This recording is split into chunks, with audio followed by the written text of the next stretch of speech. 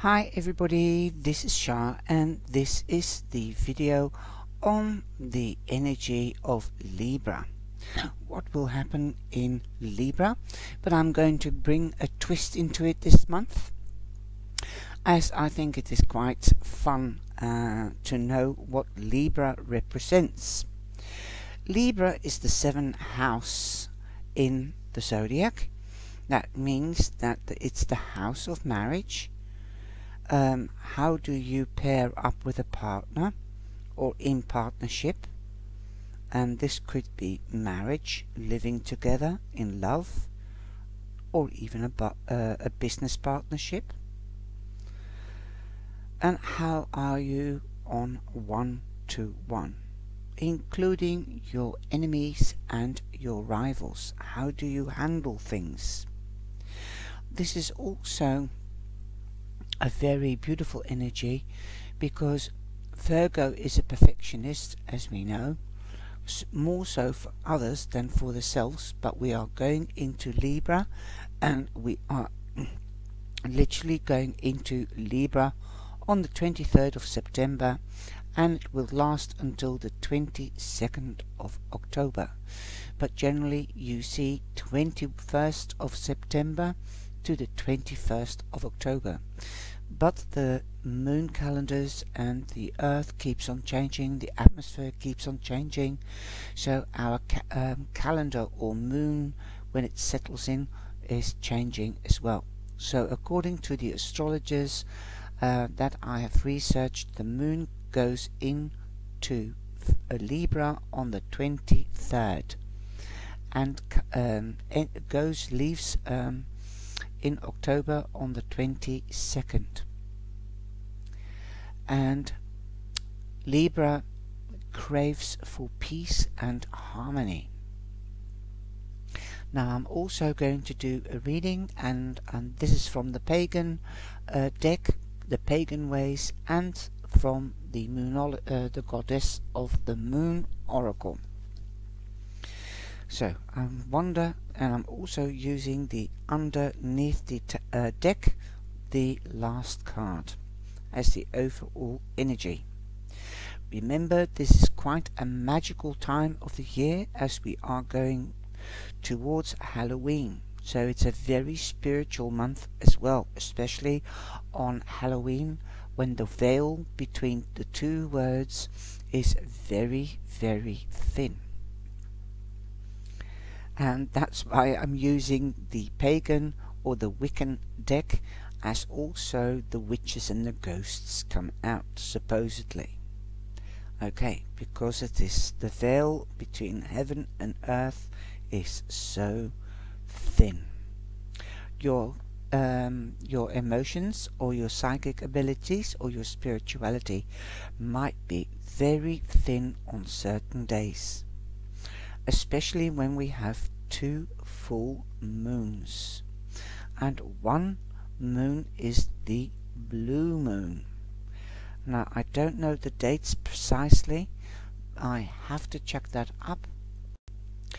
Like I said, the moons and the planets are different, everything is changing. It might be because of the atmosphere, I don't know. If you want to know, then I suggest you ask an astrologer.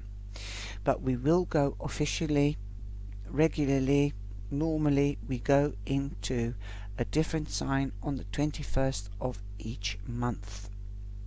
But this month it is occurring precisely on the 23rd of September to the 22nd of October. Also, we have on the 1st of October, we have Aries full moon in Libra, and on the 16th, which will be the blue moon, is the new moon, and that's the new moon Libra in Libra. And also what I have discovered is that Libra stands for kidneys, bladders, veins and skin.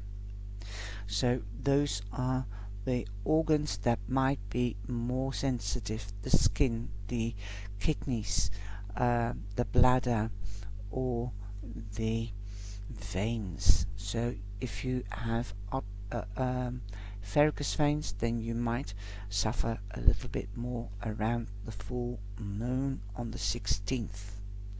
That is my definition.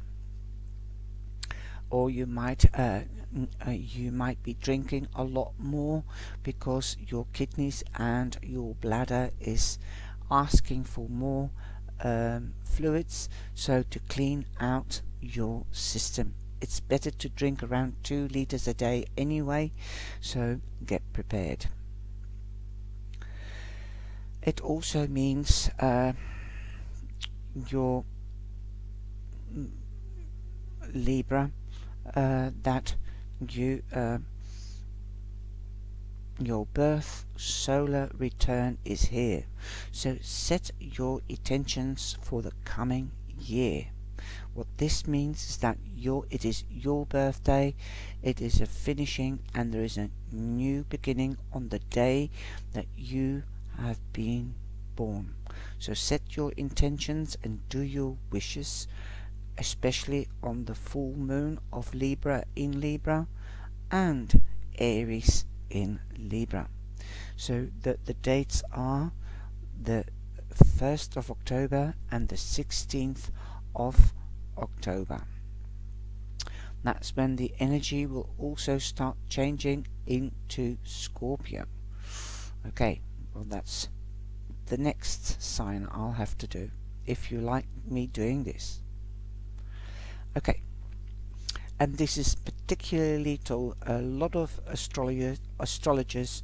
The sun sign and the rising sign are more significant than the moon sign. Okay, so watch out, Libra, the new moon on the 16th in October, because it will be in regress. I also know that Mercury will be in retrograde, but I didn't go in that far. I just stayed with the Libra energy. Libra, happy birthday, and I hope you have a fantastic month, and that goes for everybody else. My definition, a little bit on the character and the energy of Libra, is as follows. Libra can be obsessive with symmetry and strive to create equilibrium in all areas of their lives. Libra is ruled by Venus, and Venus means love, beauty, money. Libra does adore all these. They also adore art, intellect, and connoisseur. They try to surround themselves with beauty. They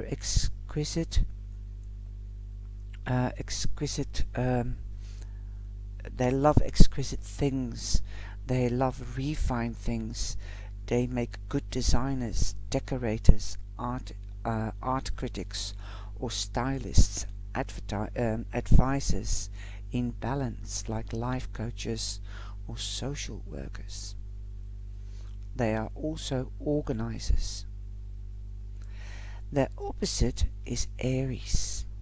Libra represents the skin and appears physical. Keep fit. They love doing that as well because they want to look good. Like Leo, they love exquisiteness. I can't say it, I get stuck in my words, I'm sorry. Exquisiteness. So if you like beauty, then they also are more likely to keep fit and be physical, because they have that energy. After all, they are also an air sign.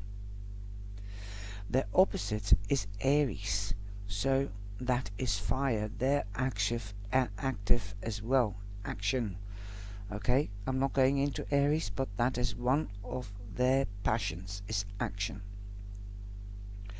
Libra likes to know boundaries, or likes to set boundaries, so they can feel safe and in balance, and they expect this from their partners as well.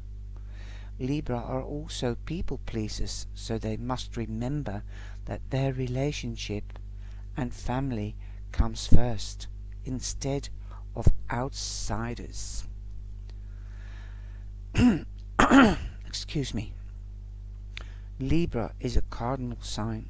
This means they are great at launching new things because the pros and cons. They try to see all the sides and aspects to an outcome of projects. However, the negative side is procrastination. They take long to decide, and they take quite a while in making a decision.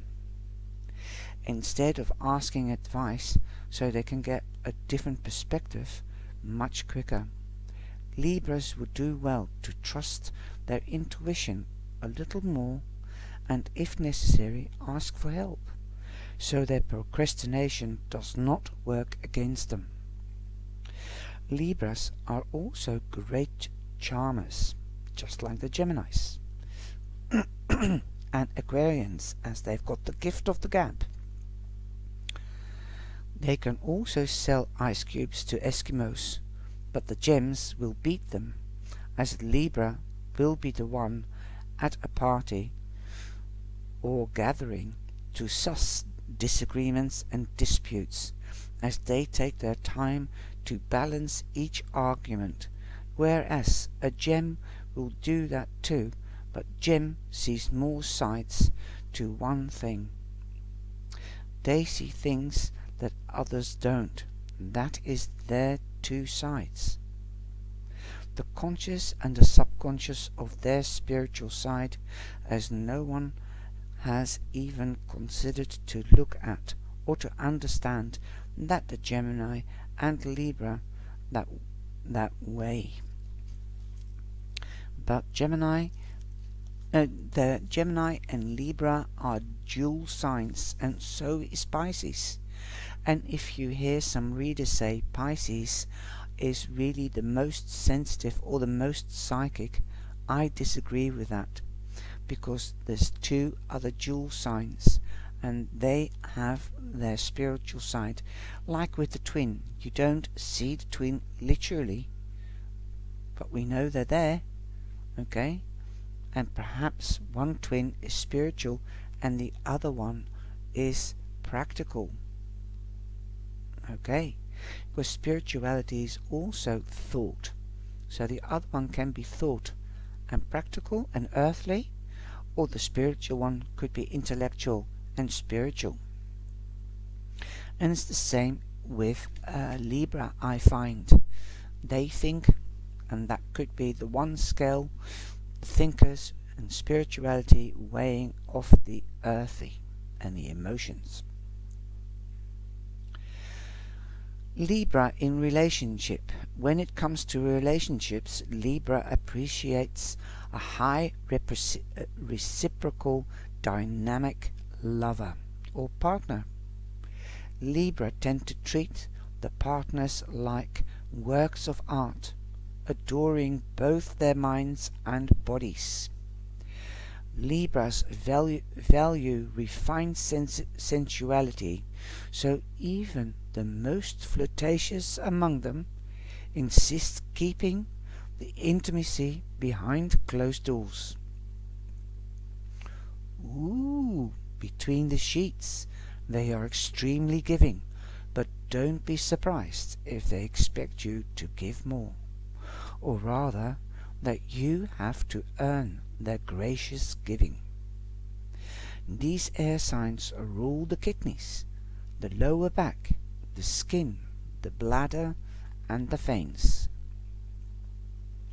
Well, I won't even go into the balance position. I will leave that to your imagination. Libras head often to rules their heart. Libra's head often rules their heart because they are thinkers. Air, this is more so for the moon Libras and then the sun Libras. Libra often searches for someone that will glide with them through life in glorious tandem. Libra moons are adaptable, graceful, charming, diplomatic, easygoing and clear thinking. Okay, it's not talking about the rising sign, so it's not the rising sign, and it's not even talking about the sun sign, but that is the moon sign. And what I have found out in the Libras is that the moon sign, according to a lot of astrologers and charts, they're talking about the moon sign and the rising sign, and not so much the sun sign. The shadow side of a Libra, they can be self-indulgent and dependent. They see both sides of every situation, which could lead to indecisiveness. They might seem calculating, and some people might find their tendency off-putting and annoying. That said, there are people that will abuse the Libra of this gift or talent. If Libra is blinded by their love for such a person, they won't see that they are being used or abused. So, you know, it is easily said that people say, well, you're there, you should know, you should be open and be noticing when you're being used or abused. Well, believe you me, if you love somebody, you don't see danger coming, because you cipher yourself away. And that is one lesson that we can learn from Libra. Don't cipher yourself away. And Libra, be conscious of not ciphering yourself away, so that your goodness, your giving and your helping and supporting will not be abused. Know your boundaries. That is the lesson here. It's great to be in love, but be focused and stay focused, so you don't have to weigh everything up. If you start right from the beginning by setting your boundaries, then you'll be fine. Well, my darlings, I'm back, and now we're going to start with the cards. I'm using the pagan way because we've got Halloween and we've got also the second harvest in the calendar of the pagans, or Wiccans, witches, whatever you want to call it, and that's called the Mabon Festival, and that's the fall equinox, and that is also known as the fall equinox is also on September the 21st, and that's the day that usually the calendar says we go into Libra. And it is also known as the second harvest.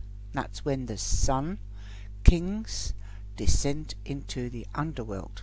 So that's when the sun goes back into a lower way of shining, and it goes down to Australia. But it's, if you believe in the mythology, then this has also got to do with the Empress. They go into the underworld, the other world, okay, of gods and goddesses. And the Empress is also the mother of the what was it? That was the mother of I forgot the name now.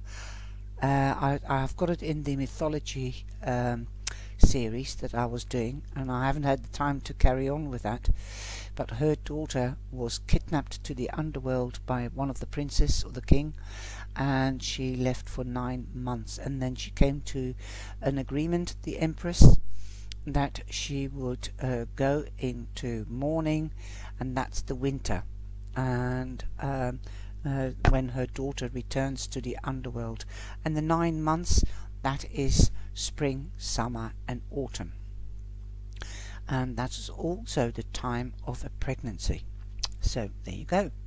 This is all intertwined, and you can see how the energies interconnect before I start on the cards. And that's how I got involved in the pagan way. And also because my sister's vegan and I don't eat that much meat anymore either. I don't like it. And also this has got to do with moon cycles.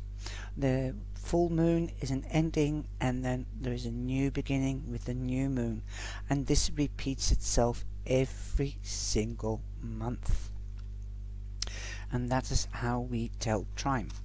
Then we've got Samhain, and Samhain is also a festival in the pagan world, and that is also known as Halloween.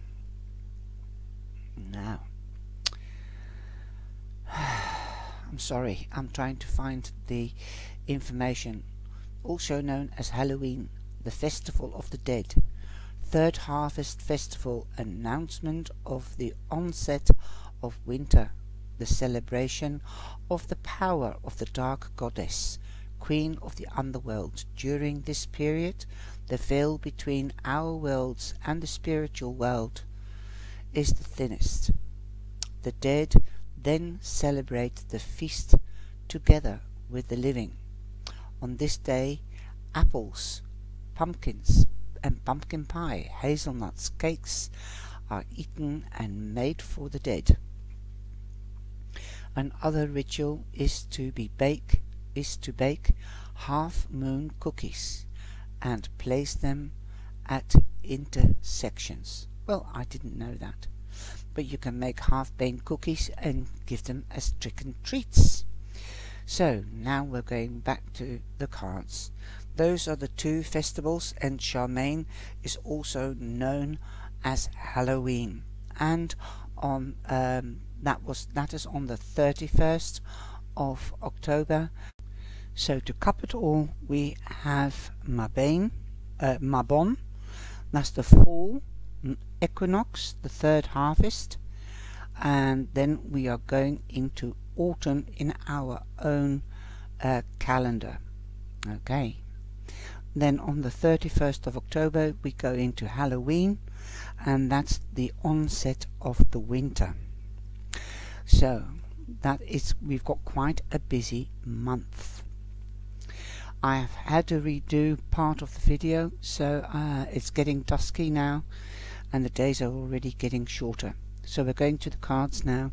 First of all, we have the King of Swords in the first week. This is from the 21st of September to the 28th of September. The King of Swords, you could meet a Gemini. He represents foremost Gemini, but Libra, you could be also meeting a Libra. Anybody could be meeting a Gemini, a Libra or an Aquarius, as they represent the swords. But it's profoundly the Gemini, but you most probably will feel in your element Libra, as you are an air sign. Okay, now since we are into autumn, some people might have other reactions, because when leaves drop, that is when some people get depressed. So don't get depressed, stay optimistic. Festivities are coming along. Look forward to the festivities and the creativity with making pumpkin soup and pumpkins with the kids and trick-or-treats. There's loads of fun going to come, even in difficult times. Besides that, the King of Swords also means that you might be seeking advice from somebody from an institution or a municipality. This could be a lawyer, this could be a teacher, this could be a doctor, a surgeon, because he's got the knife. This could also mean judicial issues, even if it's just with regards to a parking fine. So be careful, be forewarned that you might be seeking advice from a professional, or perhaps from a father figure that could be an air sign, or somebody that is mature and that you respect. He will cut straight through to the core to get to the truth, as he represents justice, truth, clarity and honesty, wisdom and communication. He can sell ice cubes to Eskimos, and Libra, you can do that as well, as you are craving for harmony and peace. You will keep the peace because you are the king in your own world, and you will protect those that you love. The second week, that is from the 28th till the 4th of October, you have the 10 of Cups. Then you might be coming together, and Libra, again, happy birthday. This could be really resonating with you, as you hopefully will be celebrating with family and friends. The 10 of Cups means ultimate happiness for everybody. That's the energy in the second week of Libra. Peace and harmony. You might even be expanding the family, or you might be getting married. There is a celebration, most probably for everybody else different. For the Libra, definitely their birthday. There's an ending to emotional difficulties, and there is a new phase starting. Wow. In the third week, the 5th to the 11th, we have the Hanged Man. The Hanged Man, he's not hanging upside down like usual, but now he's hanging upright. Is different. It is a Wiccan pagan card, and he's looking down. He's trying to get a different perspective. There might be delays, there might be postponements, so you might be postponing a wedding or a gathering or a meeting or a presentation. Who knows? You're the one that knows that what resonates with you.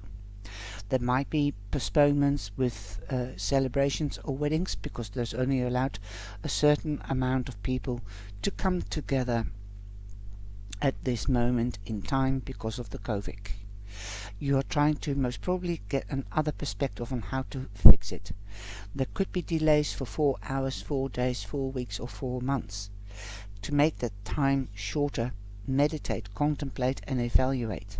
If you've got a different perspective on something, perhaps you can persuade the crowd to come together much earlier if they agree with your idea. You might be meeting outside, and where there is fresh air, where there is circulation. They will see your point of view, that coming together and celebrating is much better for everybody else. Laugh and the world laughs with you. Cry and you cry alone. And that is what you are trying to delay or postpone or avoid. So that you will come to a solution, because you can think in Libra time. Libra stands for thoughts, so Libra will get another perspective. It also weighs things off. If I do this, then that will happen. If I do that, then that can happen like that. If I do it this way, then we can avoid that and that. We can avoid delays. Because the Hanged Man is hanging in the tree by his own choice, because he's bored and he wants to get another perspective. That is the mythology behind that. You can see birds flying, so there will be messages flying around and getting a bird's eye view. Another perspective. So you are most probably going to stop the postponement or the delay with your idea. This is after meditation or contemplation and evaluation, seeing how to do things differently. You've planted the seeds for a new beginning, because you've got the lady here, which is the Empress. And she's holding her tummy, but the first time I saw it, I thought she was holding a world ball, the Atlas. Yes, you might want the whole world. The world is your oyster, definitely at this time, as time is fertile. You might be finding out you're pregnant, and if you don't want to get pregnant, then take precautions. If you're a man, then it's the same thing. If you don't want to become a father, take precautions. This could be a birth of a child that you're hearing of, or of a new project. And I think personally that you've thought of another way of getting the people together and agreeing with you to get something started off the ground.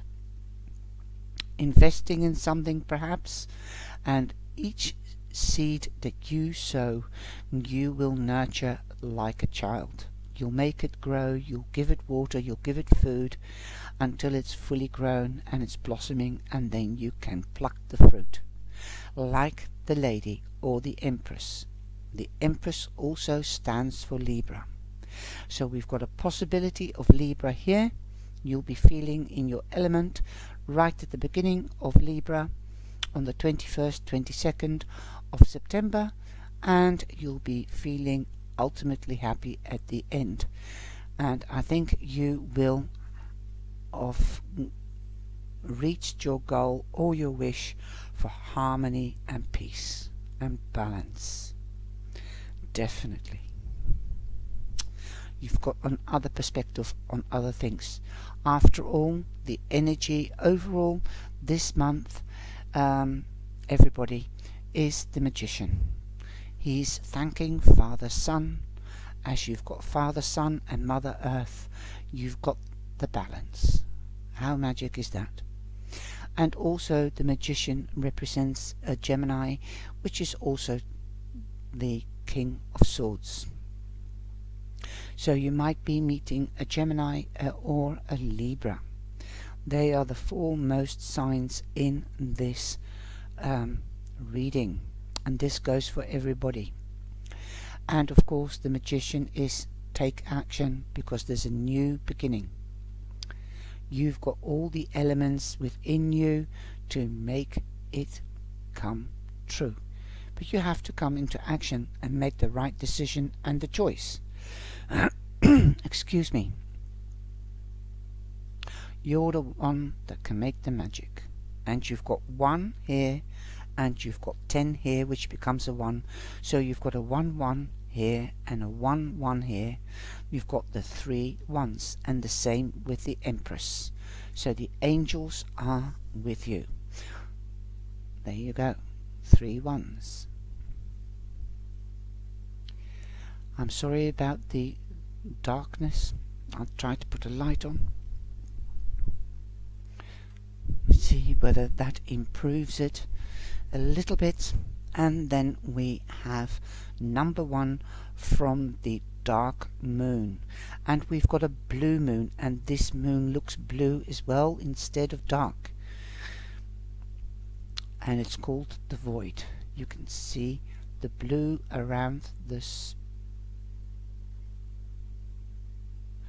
around the moon.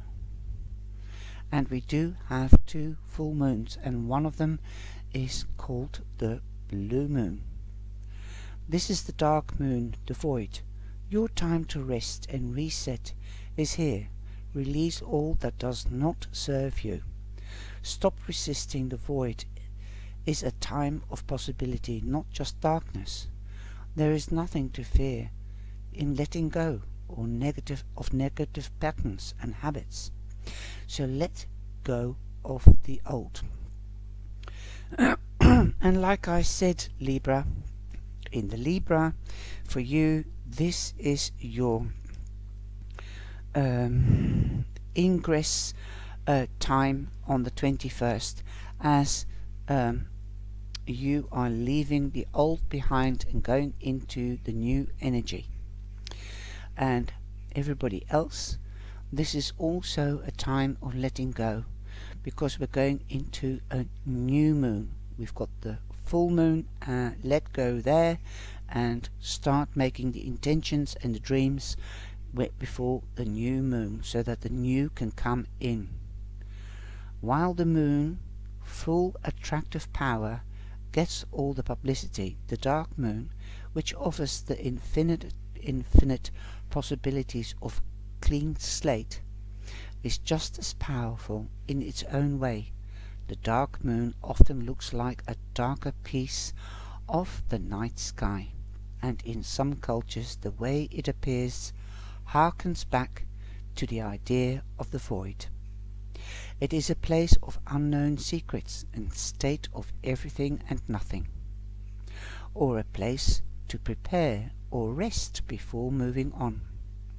To be personally, there is a relieving, restful quality about this dark moon that allows pondering and decisions about what we can jettison, leave behind, before making afresh plans for the new moon, which is the next day.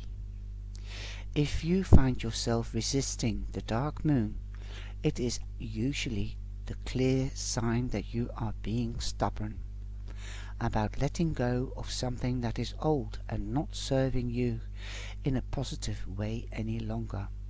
Often it is fear or pattern that was created to protect you in some way. However, now is the outdated, yet you are still carrying it or acting it out. Know that this moon is powerful, but it is also incredibly gentle in the way it helps you unravel what actually is, so you can embrace the refresh start of tomorrow.